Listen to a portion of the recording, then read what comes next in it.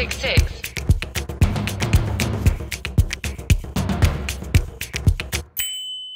This is the 966, the podcast that focuses on all things Saudi Arabia from the two guys who produce the most widely read daily email newsletter on the kingdom. This week we'll be talking about tapping into the strategic petroleum reserve, Saudi Arabia's enviable COVID-19 response, and sports washing. But as always, before we get to it this week, Richard, a special shukran to all those who have smashed that subscribe button on YouTube, Spotify, Apple Podcasts, especially for those of you who have given us a review. We also love hearing from you guys. We've gotten a lot of people reaching out to us. You can get in touch with us at the 966podcast at gmail.com or send us a tweet at 966podcast. Negative feedback always goes directly to Richard. Don't spoil my Thanksgiving. Also, just want to note before we get started really quickly, occasionally we might misspeak or say something that is just factually incorrect. We strive for perfection here, but check out the comment section of our episodes or videos. We may post a correction down in the comment section just so that we can, get the record straight. Let's get started with it, though, today. Richard, what's your one big thing for this week? My one big thing, two big announcements last week in the world of Saudi Arabian football. First, the Saudi Arabian Football Federation launched the first season of the Saudi Women's Football League with the opening game this past Monday, November 22nd. The league will feature 16 different teams, 6 from Riyadh and Jeddah and 4 from Dammam. And games will be held in Riyadh, Jeddah, and Dammam. The league will have 2 phases with the top 3 finishers in Riyadh and Jeddah and the first and second finishers in Dammam qualifying for the Kingdom Final Championship to be held early next year in Jeddah at the King Abdullah Sports City Stadium, which is really nice. Also announced officially this past week was the appointment of Monika Staab as the first Saudi women's national football team coach. Although this was just announced and made official, she's been sort of on the job for several months and has visited 28 women's football clubs in Riyadh, Jeddah, and Dammam, each with between 20 and 40 players. Trials held for the national team drew 700 hopefuls, and Coach Staab has chosen 25 out of the 30 players who will comprise the national team. And they are already training. The final selection, though, depends on the performances of individual players in this season's Saudi Women's Football League. Coach Staab, who started coaching after a professional playing career in Germany spanning more than 2 decades and a coaching career in which she has worked with female footballers in more than 80 countries, from North Korea to Iran and Algeria to Gambia, observed that it was not until 1970 that the German Football Association allowed women to play. I have been struggling for over 50 years, even in Germany, the former midfielder says. Girls were not allowed to play when I started when I was 11 years old. We had to fight for our rights and admission to championships and to play in a league and all that. So it's a little bit of deja vu where I feel that I can contribute because of my experience to help and support them and to build women's football here in Saudi Arabia in a professional, structured way. Don't forget, she said, 4 years ago, the girls were not allowed to do any sports at high school. I mean, what's happening here, we're having some kind of revolution. So that was a big week in women's football in Saudi Arabia. You know, we had a featured interview with Lena Albaina earlier, which was just excellent. And she's heavily involved with sports across the kingdom, but especially basketball, although the Jeddah United Sports Club also has soccer. But this is their second, the basketball league, women's basketball league, this is their second season. So these things are progressing, and so this was very exciting. And I wanted to add one thing. Since 2017, women's sports in Saudi Arabia has witnessed a 149% increase, with more than 195,000 girls between the ages of 5 and 15 now exercising weekly. And I wanted to draw a little parallel. I looked at the Billie Jean King Foundation. And you remember Title IX, which was part of the U.S. Equal Rights Amendment, which was signed again in 1972. And we keep, like Monika Staab, women not be able to play until 1970. And Equal Rights Amendment, Title IX, which allowed women's sports to be on an equal footing with men's sports, 1972 in the U.S. Since Title IX's passage, female participation at high school level has grown by 1,057% and by 614% at the college level. Only to say that these changes are afoot in Saudi Arabia, and if it's any parallel with the U.S., and we know there's tremendous excitement in Saudi Arabia on part of women to participate in sports, that we'll continue to see this positive trajectory in terms of participation. Yeah, it's cool. It's sort of like it has to start somewhere. Things like this have to begin. They have to have a starting point. And, if you look at soccer in the US right now, and this is not, terribly related, but I mean, if you look at soccer in the US right now, the women's national team is just as popular, it seems, as the men's national team, in part because Saudi Arabia's, in part because the U.S. doesn't have a huge interest in soccer in the same way that it does football and basketball and many other sports. But, this is huge. I mean, this is like a historic week. I mean, they're really just getting this started, and it won't be next week or next month where we start seeing a very active sports league or a, really strong Saudi national women's team compete. But you start now, just like Germany did in 1970 and the U.S. did around that time as well. Like these things take time to build. It's really cool that they're starting now. I mean, with all the changes going on, of course. So Yeah, really interesting. it is. And speaking of hurdles, I mean, one of the interesting things about U.S. women's national team is they now are paid equally with the U.S. men's national team, which is an achievement they it just occurred recently. So that's there's always an obstacle to overcome, but like you say, it gets started. And Saudi Arabia, in terms of women's participation since 2016, 2017, has begun, and we're seeing this now in actual leagues, which is just exciting. Really exciting. You can check out that interview, and we would both highly recommend doing that if you haven't yet, with Lena Almaina. She is phenomenal, and Lena was instrumental in getting sports to be developed for women back in 2005 with the founding of Jeddah United, like you just mentioned. Really just an awesome insight into the work she did and how Vision 2030 played into it. And it's really great. So check that out. You can do that at our podcast website, 966.transistor.fm. It's also on our main website, sustg.com. But this is really fascinating development, and huge for Saudi women. My one big thing. Your one BT as we. My one big thing also involves women. Soundstorm, not Sandstorm. Soundstorm. Soundstorm is a music festival that is taking place in Saudi Arabia. It is being billed as the region's biggest and loudest music festival, which is always good when your music festival is the loudest.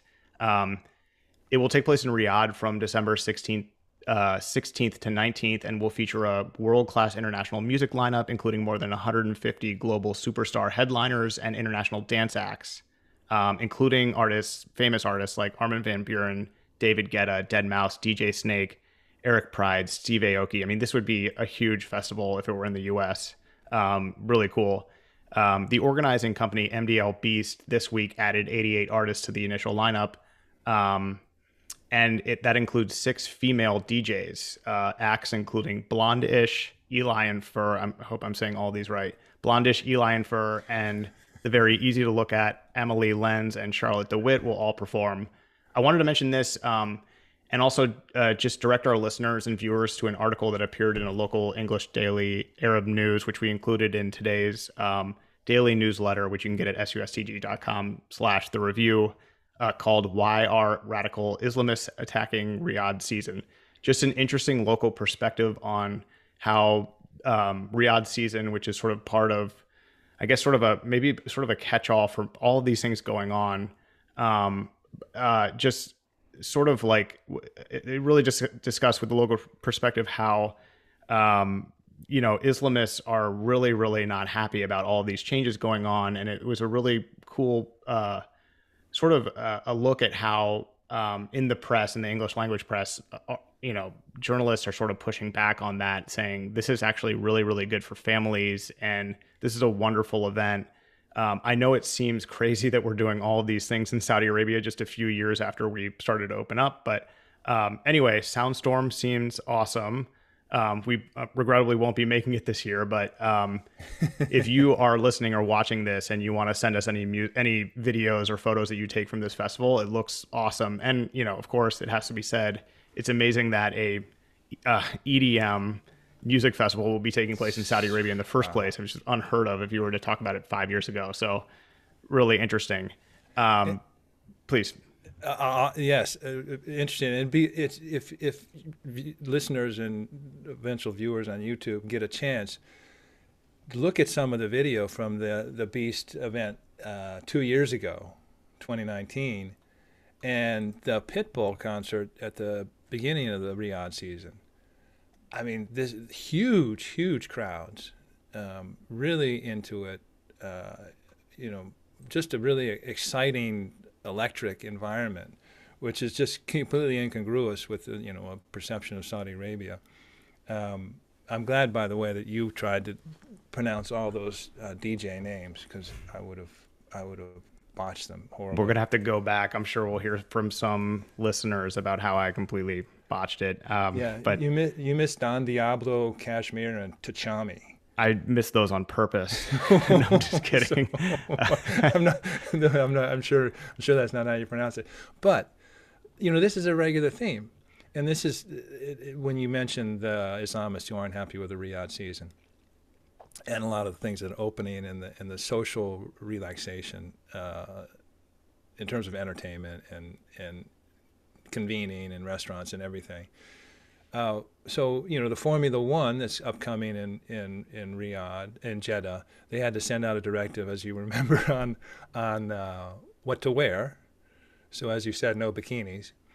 The Eternals, which is a major, the most recent in the Marvel comic universe release, isn't being aired in Saudi Arabia, Qatar, and Egypt. Because of certain, in terms of how it reflects a certain relationship and other things. So the point being is, Saudi Arabia is making great strides, but there's a constant dynamic where they have to address a conservative culture and specific segments of that culture, and they can't, even though from the outside we go, well, why are you even listening to this? Well, why do you care? But they can't just ignore this, because this is a big part of the society, this traditional society. So the point is this: I think it's important to have some patience with this evolution and this progress. You can't just snap your fingers. You have to deal with constituencies that are very important to society overall and just are struggling with this change. So, and that will come. But it's just funny how this crops up, and it's important to take notice of it, that Saudi Arabia is trying to move forward, but it's trying to do it in a responsible, authentic way. And it's making progress, but that doesn't mean it's a direct line.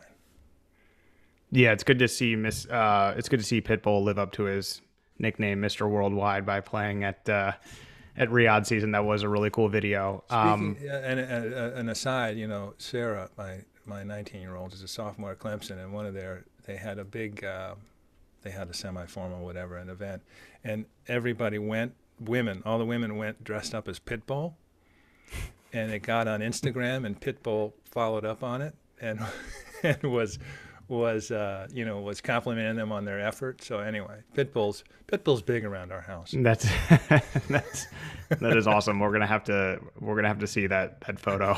No. What did they do about the bald head? They all had the stocking caps and the glasses and the mustaches and they had the facial. So these are young women in college. They went all out and did it right. So when you put 12 of them together, however many, 16. It's quite impressive, all these, female Pitbull impersonators, which I guess prompted his response. That's really cool. I gotta see that photo. That's awesome. Let's move on to topic one, tapping the strategic petroleum reserve. This will also be a topic around many Thanksgiving dinner tables tomorrow. President Biden will release 50 million barrels of oil from the SPR, of which 32 million will be an exchange of oil that will be returned in the years ahead, and 18 million will be the acceleration of a sale of oil previously authorized by Congress. This is done, Richard, this is a very complex and very deep topic. I'm very excited about it. This is done really in response to pump prices in the U.S., which are up 61% from a year ago. They're not astronomically high right now. It's really the rate at which they rose that is causing some alarm and causing some political stress for President Biden. The SPR itself is its own issue that's really cool to talk about. It's a complex of 4 sites with deep underground storage caverns created in salt domes, and those are located along the Texas and Louisiana Gulf coasts. Um, right now, the SPR has 604 million barrels of oil, a balance of both sweet and sour crude. And the SPR's original existence, is unfortunately tied to Saudi Arabia. The SPR was set up 40 years ago in response to the Arab oil crisis of 1973. But it doesn't really, Richard, appear like this is going to make a huge impact on oil prices. It's sort of a political decision. Let's talk about the SPR and oil prices. I think you laid that out nicely, and I would only add that one of the notable things about this was it was done sort of collaboratively with China, India, Japan, South Korea, and the UK. And the estimate is that there'll be 100 million barrels put into the system. And it's especially significant because China and India aren't part of the International Energy Agency. So this is a coordinated release. Like you say, 100 million barrels overall, 50 million from the U.S. Estimates estimate that it could reduce the price of Brent maybe $6, which would effectively translate into a gasoline savings of about 10 cents a gallon. Nice. Sometime in December, January. So I have a particular perspective on this. I think and you nailed it. So the gas prices, the gas prices were $2 per gallon in April 2020. Obviously, this is the pandemic hit in March. It's, as you say, it's up. But everything I think you need to know. Let me read this quote about the circumstances. So just 43% of voters approve of Biden's job performance, according to an analysis of polls by 538. And the Washington Post ABC News poll published earlier this month found that 7% of Americans regard the economy negatively, despite substantial growth in employment and economic output under Biden. The U.S. Consumer Price Index, inflation, has increased 6.2% last month from October 2020, the fastest annual pace since 1990, so 31 years, which you alluded to. While economists believe rising inflation is due to unprecedented consumer demand following the pandemic shutdowns, Republicans have blamed Biden and his economic policies. So, in my opinion, I think this is a political move. I would add that the issues with gas prices, right? And a lot of that has to do with refiners, U.S. refiners, taking production offline. So again, back to April 2020, sudden drop in consumption, lockdowns, remote work, as we said, $2 per gallon. And oil refiners cut their production by nearly 40%. They went from a peak of 1.8 million barrels per day pre-pandemic to 1.1 million barrels per day in May 2020. Some of those refiners shut down plants. So basically, overall refining capacity shrunk by 4.5%. So while they're offline or they're throttling back production, gas demand has gotten back to pre-pandemic levels and has been chugging along pretty well. And so the glut is now gone. It's now gas inventory is down 6% lower than pre-pandemic levels. So the U.S. industry and the U.S. gas industry needs about 6 months, maybe a little bit more, to ramp up to previous levels of production. So the EIA has already said, look, the gas prices will peak in November, and they will fall steadily for the following year. And any long-term dip in prices will likely be driven by an increase in refinery production rather than one-off sales from national reserves or slow-moving regulatory investigations. So one-off sales from the SPR. That's what the EIA says. So, the market was working itself out. Mm-hmm. I think President Biden is in a tough spot because inflation, in particular, is really hard on lower income or fixed income. So it's very hard to stand by. On top of that, he's getting really pinged for the economy and for inflation in particular, and gas prices is particularly prominent in terms of consumers' minds, a prominent part of inflationary costs, because everything else is up too. So I think I think he needed to do something. I think the markets had already priced that he would do something into it.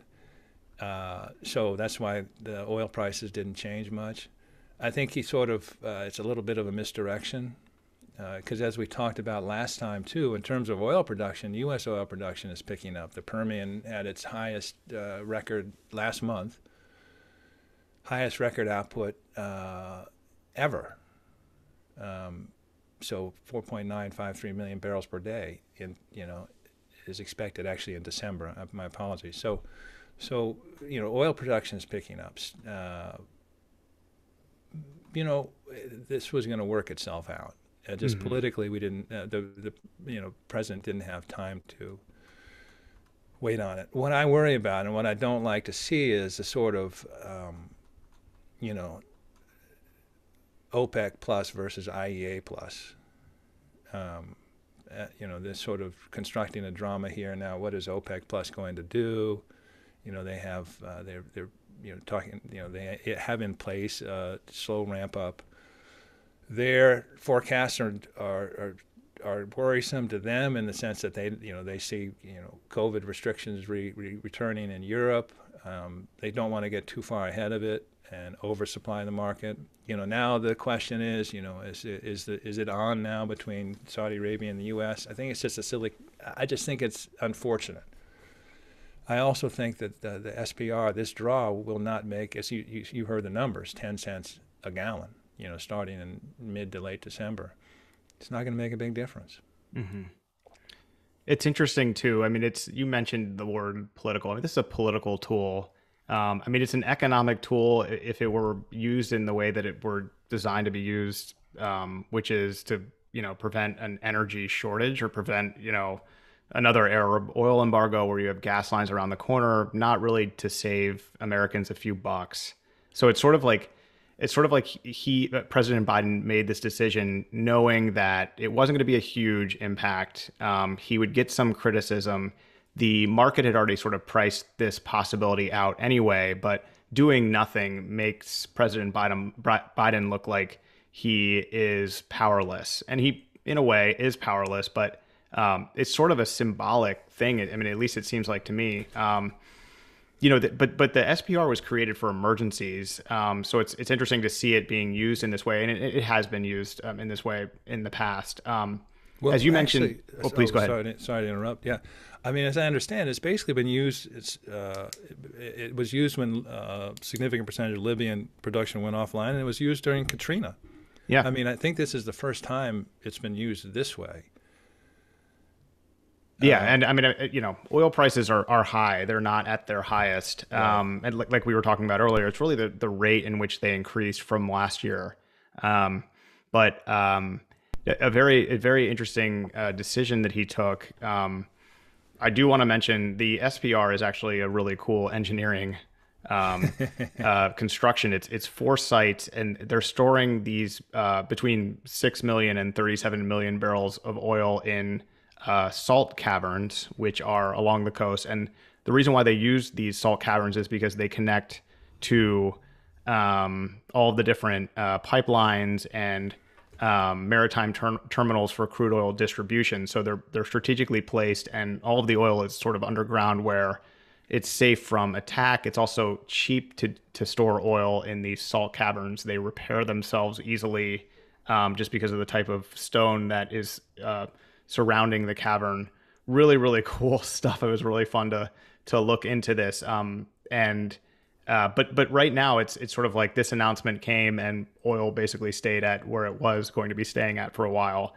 And so, right before Thanksgiving, it's interesting because now there's this, okay, when you're around the table, well, he's working on it. He wants to get these prices down. He did this. It's just sort of, it's a very interesting situation. It's not like reaching into a bank account that you have and putting money right on the table saying this is ready to go. This oil will take some time to work its way into the system. And so it's obviously not all the SPR. So a very, very interesting topic. And it is interesting. And I would add that, and you noted that 32 50 million barrels, 32 is going to have to come back in. So they're going to have to go back and repurchase this 32 somewhere down the line. 18 million barrels is regular, part of a regular drawdown that's scheduled. You know, it was going to be released in the coming months because they have regular drawdowns mandated. And the other thing is as I understand it, the predominant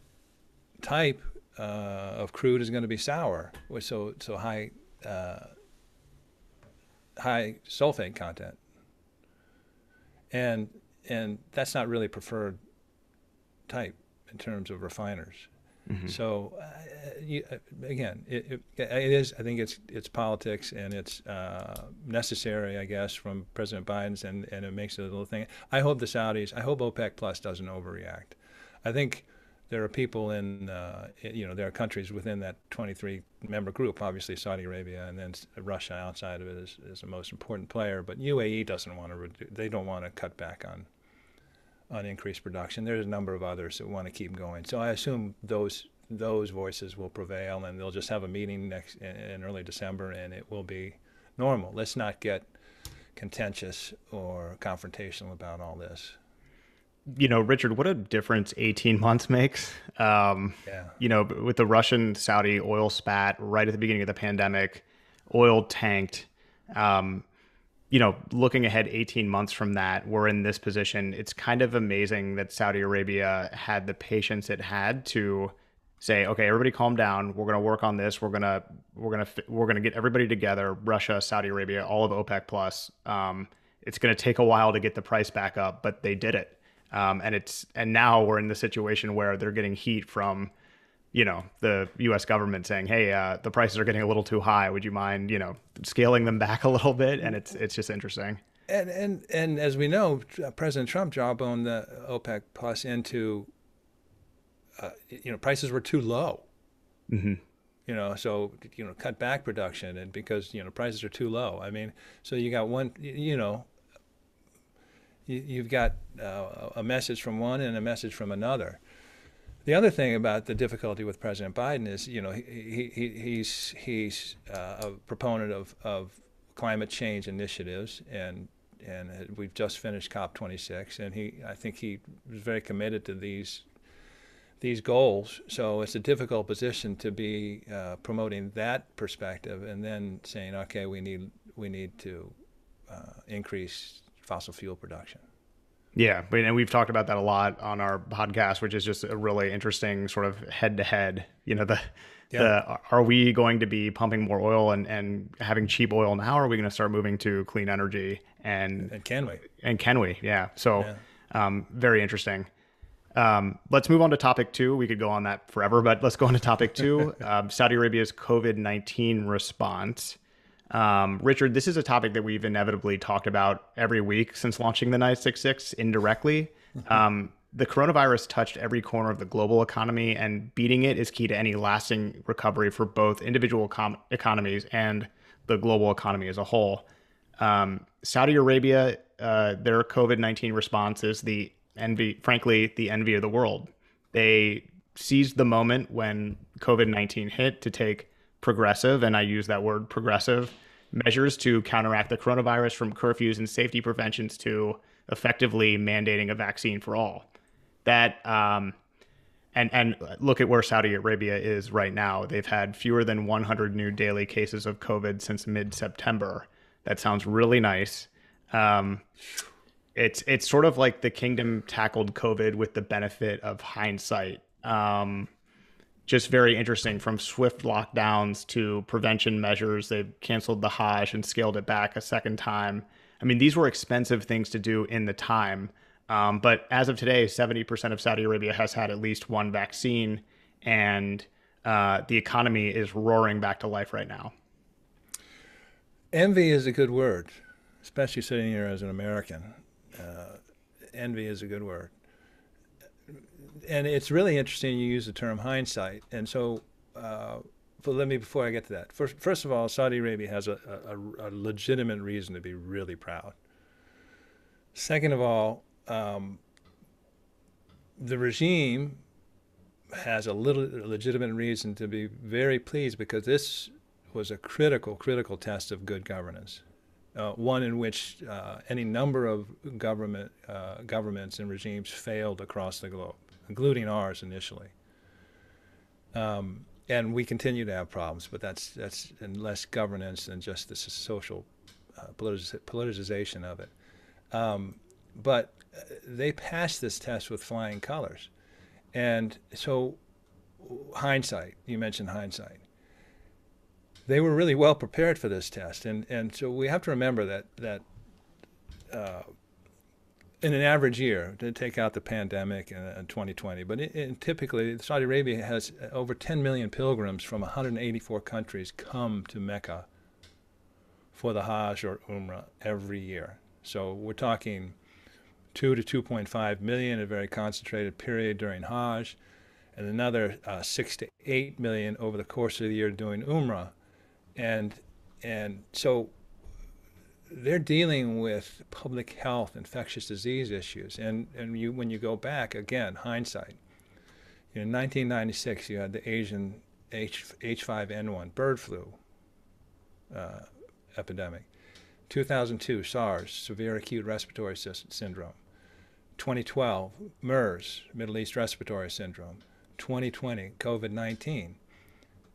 Saudi Arabia has been practicing, and they've become really adept at dealing with this. And I want to read a couple of things here. The Saudi government's success in alert and response planning for infectious diseases is attributable to a multidisciplinary group of experts from various government sectors who are involved in advanced planning of health services, logistical support, and communications for the Hajj. Continuous monitoring of emerging infectious diseases ensures that, for example, infection with the MERS in an individual is not transmitted to other pilgrims. The Saudi government coordinates the Hajj activities through a Supreme Committee and 24 subcommittees for the Hajj. Based on three key planning considerations by Saudi government for communicable diseases, alert and response are all based on WHO's recommendations for World Health Organization's recommendations for communicable disease alert and response during mass gatherings. During the height of the pandemic in 2020, Saudi Arabia allocated an extra $12.5 billion to the healthcare sector. This is in addition to the $45 billion that was already budgeted. These sums helped expand the provision of additional beds for critical COVID-19 cases, including the designation of 80,000 beds across 25 hospitals, which included 8,000 intensive care units and 2,200 isolation beds. Separately, the funds helped facilitate the rollout of a free countrywide mass rapid testing program. So Saudi Arabia, based on its experience of having these 8 to 10 million pilgrims every year, based on these previous epidemics, responded appropriately, and they responded according to science. And it's, as I said, I'm envious. They were decisive, and they were persistent, and they didn't relent too early. And they started early, and they didn't quit early. So they have a lot to be proud of. I should also add, one of the things that was part of this was this the Tawakalna application, which is on phones, was introduced to track the spread of COVID-19. It would allow you to get into some place, school or a restaurant or wherever. It has 20 million users, and now is being adapted to do, include your passport data. So this is, a digital technology that was applied in response to a public health crisis. Again, part and parcel to what was an intelligent, full-bore, science-based response, and boy, that would be nice. That would be nice. What's interesting to me that since the coronavirus started, I've always sort of thought of Saudi Arabia as being well positioned to deal with the coronavirus because of the way that its government is structured. I mean, one of the reasons why we had such terrible problems in the US and why they're still ongoing is because we have 50 governors, we have all these, and then local ordinances, counties, all of these different systems of government working together. The great democratic experiment is just so poorly equipped to handle a pandemic where you really need basically a strong hand to say, this is what we're going to be doing. Everybody get on board with whatever program we're going to do. We are locking things down. We're shutting down flights. There's no debate here. This is just what we're going to do. And I'm not like saying that I'm envious of their system of government necessarily, but at the same time, like, when decisions need to be made and they need to be made swiftly and decisively, like, you can make them in Saudi Arabia. I mean, they shut down the airports, they stopped, international flights, they canceled a huge event. I mean, at the Hajj. It's just interesting because Twice. It's like they have that twice. Yeah. They have the sort of government structure that's built for fast decisions, and they have enormously popular leadership, where people are going to follow the line, and look where they are today. I mean, it's just amazing. Fewer than 100 new daily cases of COVID. I think the United States had 70,000 yesterday, and we're sort of on the decline. It's amazing. Of all 259 million cases worldwide, Saudi Arabia has had only 55,000 of those. So just I mean, it's amazing. And now that with oil prices high, they're opening things back up. Riyadh season, I mean, things are back in Saudi Arabia. It's funny that you should mention that. So I have in my notes here, I have keys to success. 1, authoritarian government. 2, financial means. 3, follow the science. 4, be decisive. If you really wanted to be cynical about this, it would have been Saudi Arabia. You could really criticize Saudi Arabia if it had whiffed on this. I say that because, as you say, the system was in place, the means were in place, the experience was in place, the proclivity to follow the science was in place. So it was really set up for Saudi Arabia to succeed. But that didn't occur. That was earned expertise, earned experience. And they took what they have, their assets, in terms of this crisis, which is a centralized authoritarian government, and the financial means to do what needed to be done. And they implemented it. And they should be very pleased. And they're reaping the benefits, like you say. The economy's bounced back, and things are going nicely now. I think the Saudis feel very, very good about how they've weathered this storm. It was interesting at the height of the pandemic.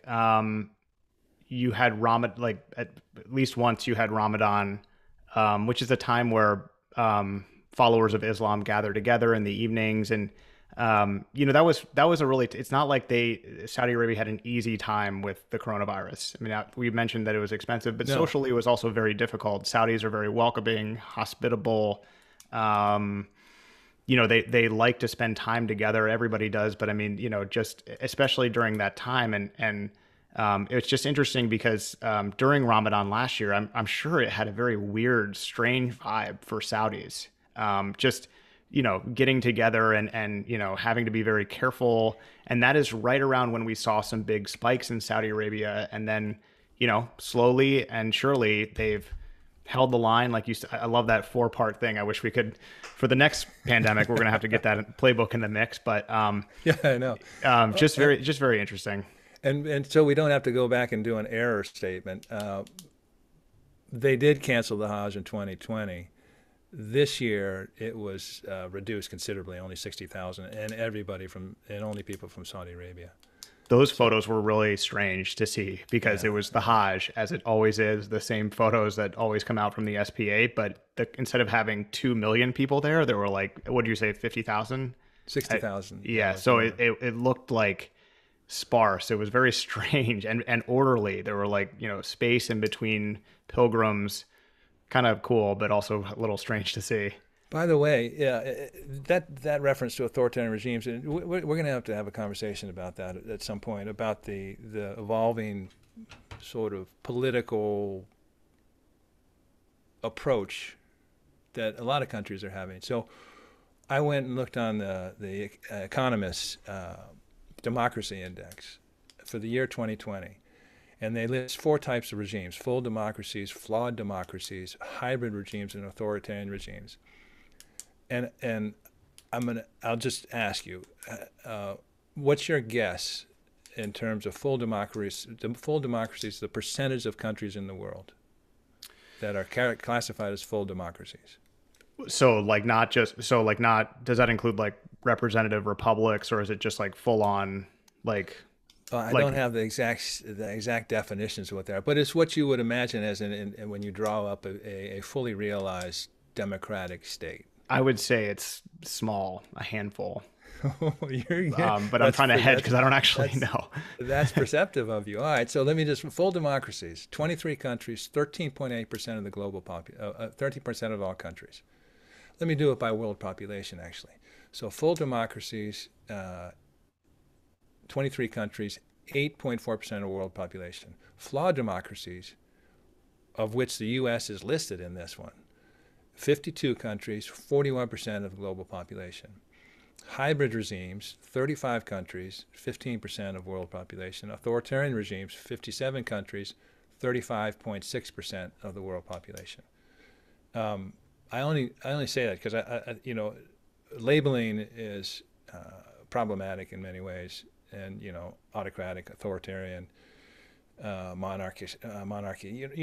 So and Saudi Arabia doesn't rate very well in this democracy index, as do a lot of other countries. But it's interesting to see this rundown, and it's interesting. It would be interesting to go back and see how the full democracy or the flawed democracies did in this COVID epidemic, because we saw ours, and it certainly stumbled out of the gate.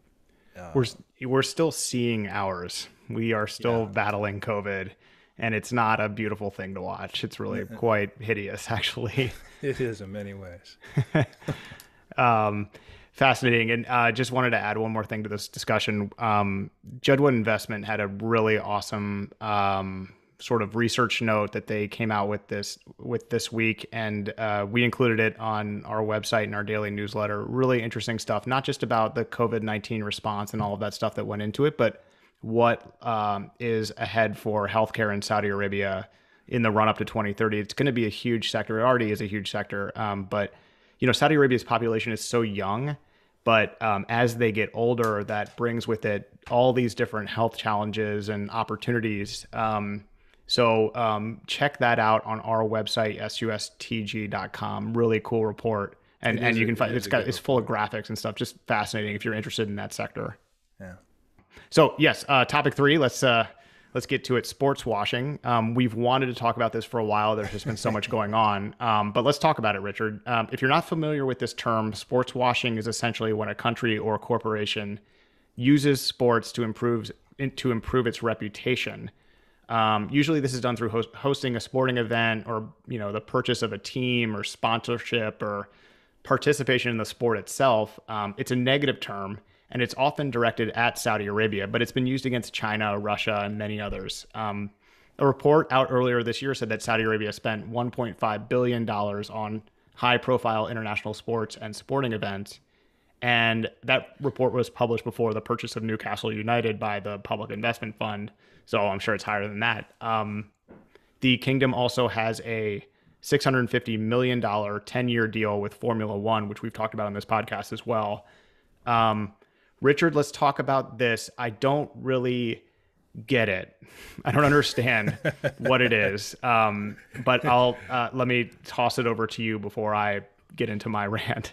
But so examples of sports washing that people bring up: the Beijing Olympics in 2008, the 2014 Sochi Winter Olympics in Russia, 1974 Rumble in the Jungle boxing match between Muhammad Ali and George Foreman, hosted by then Zaire dictator Mobutu Sese Seko, the Nazi Olympics, the original 1936, the original sports washing, 1934 World Cup, which was held in Italy during the rule of Mussolini.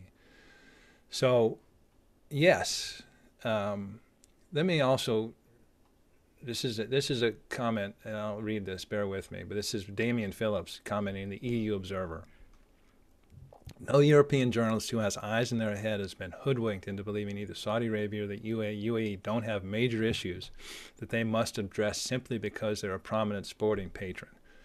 By owning clubs in European nations, both nations have brought these issues to the fore and made them tangible to a much broader audience than if they had remained as faraway countries with little impact for the average European citizen.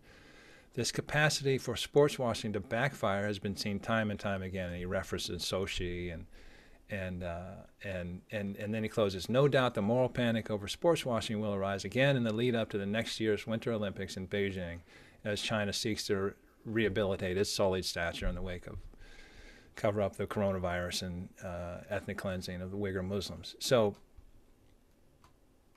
you see there sort of the gist of what what the, and this Damian Phillips is referring to something that's called the Streisand effect, by the way.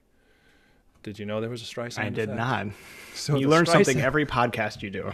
The Streisand effect is a phenomenon that occurs when an attempt to hide, remove, or censor information or misdirect it has the unintended consequence of increasing awareness of that information, often via the internet. It is named after the American singer Barbra Streisand, whose attempt to suppress the California Coastal Records Project photograph of her residence in Malibu, California, taken to document California coastal erosion, inadvertently drew greater attention to it. So this is the Streisand effect. So the argument is, and I think, let's look at, and I want to get into some other stuff, which is probably more interesting. I have to chuckle a little bit that the Saudis would be concerned about an increased amount of criticism. and I really do believe, that they're looking at this and going, well, I don't give a fat flying about this because we get so much anyway. I mean, there's nowhere we're going to hide. So we're going to go about this and we're not going to worry about these things. And I think we have to look at how active they've been. And so I want to go through a list, but I want to do it in a framework, if you'll bear with me, because I need your input on this. Cool. So we're going to put this into three categories in terms of Saudi investments or a global involvement in a prominent entity. So the first sort of category is sports washing, yes or no. Investment, yes or no. And the third one, Vision 2030, which is specifically, is it authentically related or organically involved with Vision 2030 goals in terms of participation, tourism, and the like? All right? So let's go over some of that 1.5 trillion. So let's start with that $650 million 10-year deal with Formula One. All right. Is it sports washing? I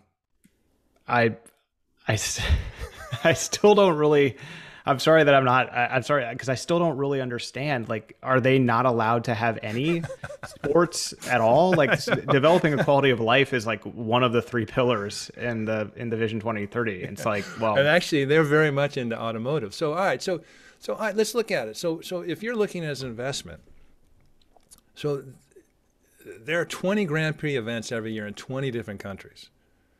Formula One is one of the most global and most popular sports, and it has an annual TV audience of over 500 million. By the way, has really picked up interest in the U.S. because of Netflix's docuseries, Formula One Drive to Survive. Have you seen any of that? No, it looks really cool. It looks really cool. I haven't either.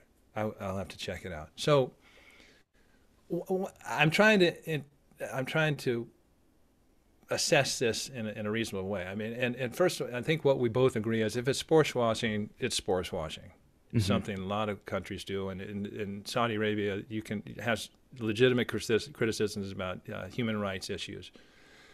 But it also has intrinsic merit from Saudi Arabia's perspective for a number of other reasons. So that Formula One thing. And by the way, before I get off of that $650 million Formula One, the Saudi Minister of Sport and the President of the Olympic Committee, Prince Abdulaziz bin Turki Al Faisal, has some interesting observations about the motorsport. And he said that it's good to remember that Formula E race that they did in Riyadh, remember they did that? And Formula E is electric Formula One cars. It's pretty awesome.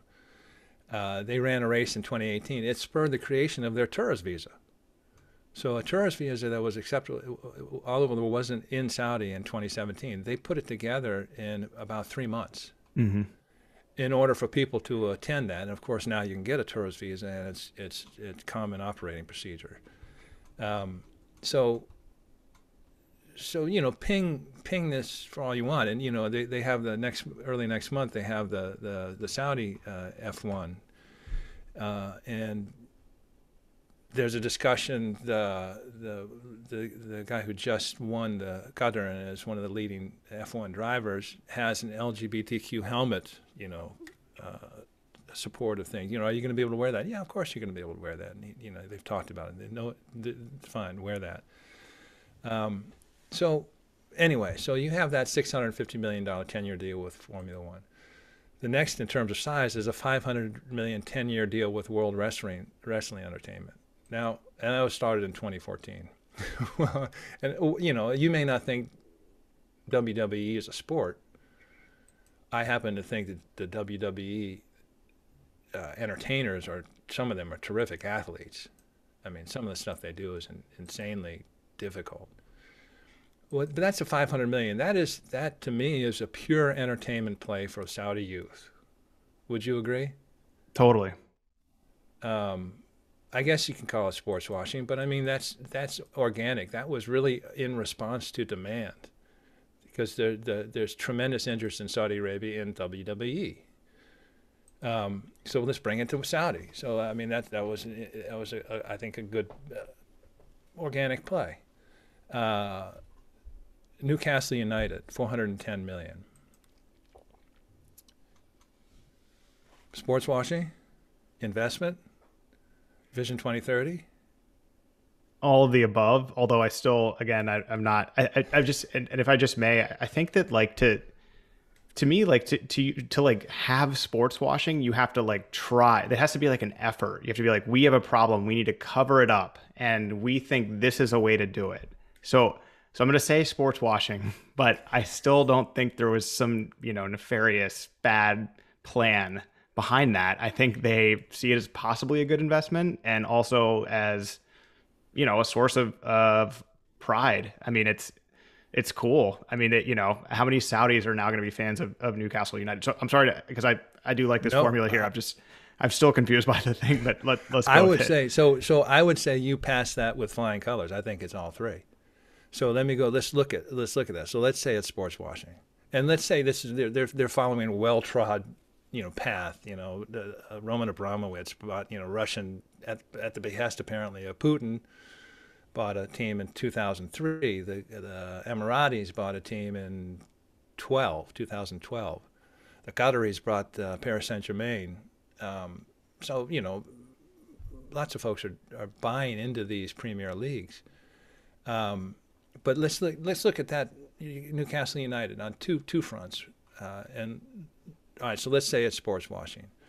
Let's say it's intrinsic to Vision 2030, and let's go back to the Olympic Committee chair and the sports chair, Abdulaziz bin Turki Al Faisal, and take a quote. He said, "Football contributes to all key pillars of our holistic strategy as a ministry. It's a game that represents a source of great passion for Saudis in general, as it promotes diversity and inclusion in our society and supports participation, youth development, and sports economy. We want to aim to be genuine contenders on the global stage, to truly reflect the undeniable talent of our youth along with the country's love for the game. So our comprehensive and ambitious plan will propel Saudi Arabia to become among the elite football nations through an extensive investment in player development and targeted solutions across the pathway." So he's saying just what you said. Saudi is very passionate about football. Their national team, which they now is actually doing very well. It's currently ranked 46th by FIFA. They were ranked as low as 102 in 2015, and they aim to be in the top 20. They have real aggressive and ambitious goals for their sporting life. And we'll come back to a separate one. Look at investment. All right, so Deloitte did an interesting study on that Premier League. And what it found was that The Champions League. So Deloitte's research finds that teams finishing in the top 4 league positions the previous season, qualifying them for the UEFA Champions League, generated average revenues of £444 million in the last financial year, compared with an average of just £141 million for teams not competing in European competition. So this would be Newcastle United, which is in down. But every team that's got the Manchester City team, the Abramovich team, I'm not sure. I think it's Chelsea, right? Chelsea. Yeah. They've all gotten into the first division. They're all making money, a lot of money. And in general, Newcastle United is in a pretty good situation. It made, its total cash is at about £62 million. So it's not in bad shape. But if they run it well, it can be a revenue generator. And as we all know, when you own a franchise like this, the money is not so much in yearly profits, it's what you end up selling it for. Mm-hmm. So you could argue it's a good investment.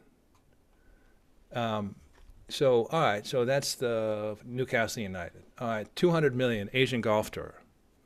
And by the way, and so let's wrap that in also with the 5 million that Saudi has plowed into the Saudi International Golf Tournament and the Ladies European Tour in particular. Aramco has been involved with that. So golf is something they're really trying to grow in Saudi Arabia. Sports washing, but it also could be a very good investment, and it's certainly consistent with what they're trying to do at home with golf. 145 million 3-year deal with the Spanish Football Association to host the Spanish Super Cup. Let's just roll that in with what we were talking about in terms of the environment, in terms of excitement for Saudi Arabia. And by the way, that's now been extended to 2029. So the possible total amount is over 300 million. All these you can make really good sense. All right, so 100 million for the Ruiz Joshua fight in 2019, sheer sports washing. But also that was extremely entertaining for fight fans in Saudi Arabia. $60 million for the Saudi Cup, horse racing. That's extremely authentic in Saudi Arabia. Mm-hmm. And again, trying to build that equestrian sector in terms of home. Again, automotive, Dakar Rally, which I love. They have a 5-year deal with the Dakar Rally, which is, just roll that into automotive, which they seem to like. Formula E, we mentioned, Diriyah. And then they also have a $370 million pending deal with Signa Sports United, which is a German bike and tennis equipment retailer. So they're close to closing that investment with them. That's obviously clearly an investment. So as with everything with Saudi Arabia, you can label it sports washing. It's probably, it can also be significantly other things that are authentic and can be defended and make sense. And let me just close with one more thing, in terms of trying to wrap all this in together. They just announced this week a $693 million strategy to support Saudi sports federations. And so this same Minister of Sport, Prince Abdulaziz bin Turki Al Faisal, they're gonna plow money into growing a variety of sports and participation in this wide variety of sports. And these federations now, they've taken it from let me quote them one more time. The government understands that sport has a very important role to play for the future of the youth. 70% of the population is below the age of 40, so we need to get them active. We need to get them more engaged in sports and make sure that we do it the right way. In 2017, we had 32 sporting federations. Today, we have 92 federations. That shows you what a big investment is happening within the kingdom. So I'm with you. I think the sports washing accusation is probably too simplistic, and especially with a country like Saudi Arabia, which is trying to progress in a bunch of different areas. And I also think it's interesting. There's a corollary here with the public investment fund in general, because the Saudi Public Investment Fund has multiple mandates.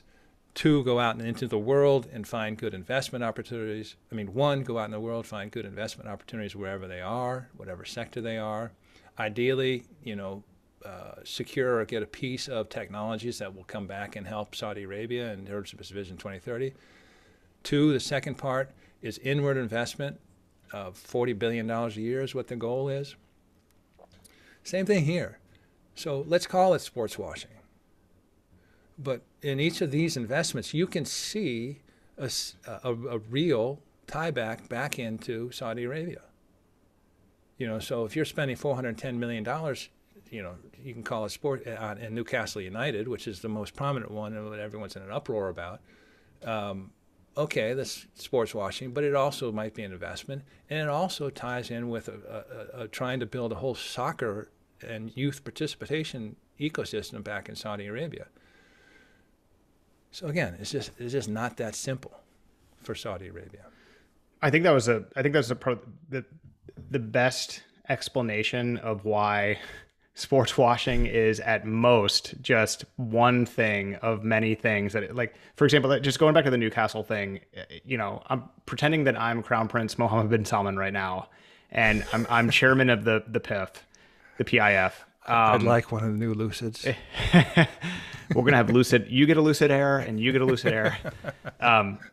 But I'm buying Newcastle United knowing that during the process of me buying it, and for years after that, the British press, which is notoriously the hardest and most ruthless, is going to absolutely dig right into everything about me, Crown Prince Mohammed bin Salman, the PIF, the Saudi government, the history of human rights in Saudi Arabia.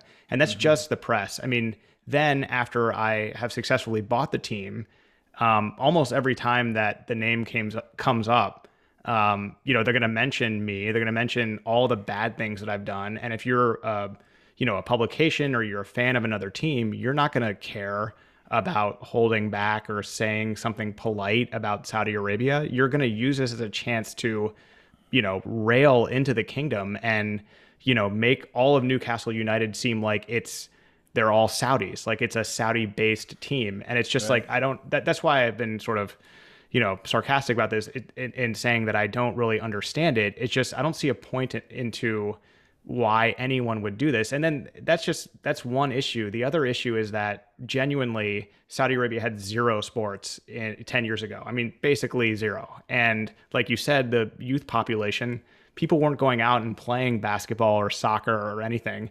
They were sort of just like, it was just nothing. So they're trying to develop an industry from nothing. And a way to do it is to do things like this, to bring in sports so people can see it, and then children get excited about it and say, whoa, I want to be a soccer player. I mean, this is great. I want to, maybe I want to get into, prize fighting, or I want to get into, MMA and stuff like that, because we've seen one of those events come. I mean, that's how kids in the US get into sports. Their parents take them to a baseball game and they say, I want to be a baseball player. I want to play baseball now.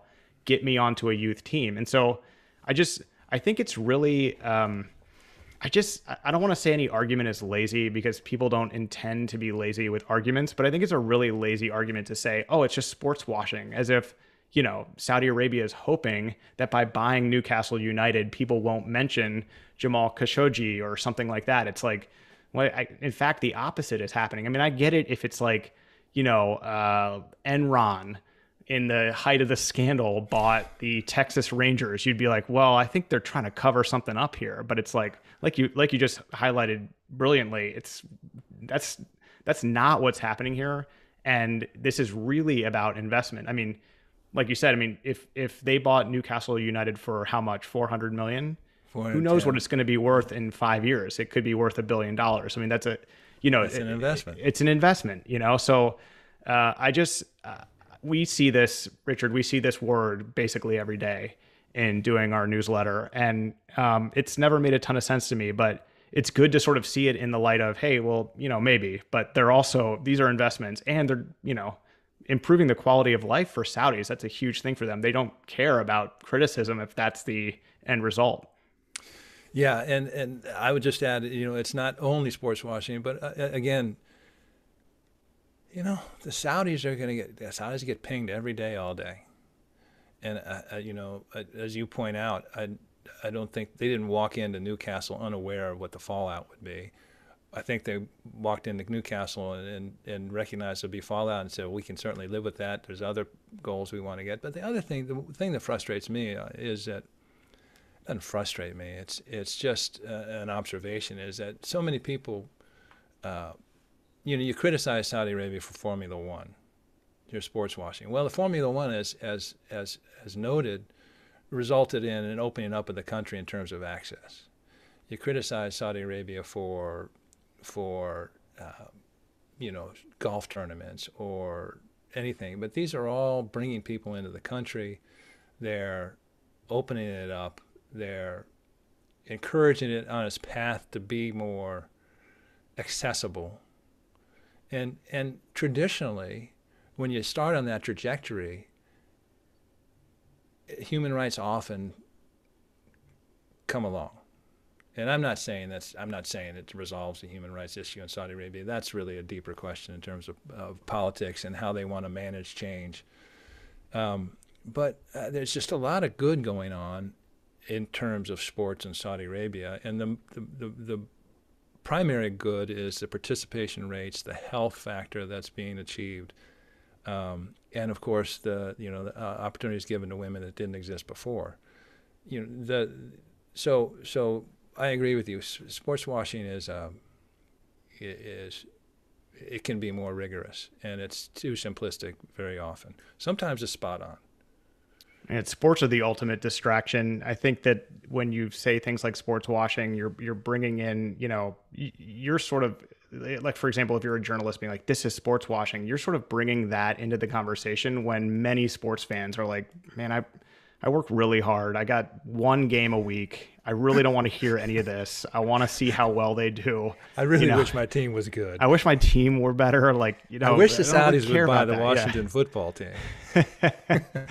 Man, that would be awesome. You've got two supporters in that happening right here. Exactly. So if that goes down, and we don't want to be flip. We can't be flip about human rights and that sort of thing. I just think there's, you also can't at the same time distill a country and its long-term economic social goals down into one word. Mm-hmm. Next week we'll have an awesome interview with Fahad Nasser, spokesman of the Saudi Embassy in Washington. A really good conversation with him. Check that out. Again, thank you for everybody who's subscribed to this podcast or leaving us feedback online, especially those that leave reviews wherever you get your podcast. That helps us a lot. Richard, thank you very much. Happy Thanksgiving. Thank you, Lucian. Happy Thanksgiving to you and the fam. Thank you. I'll look a lot bigger on the screen next week, but we'll just have to get by that.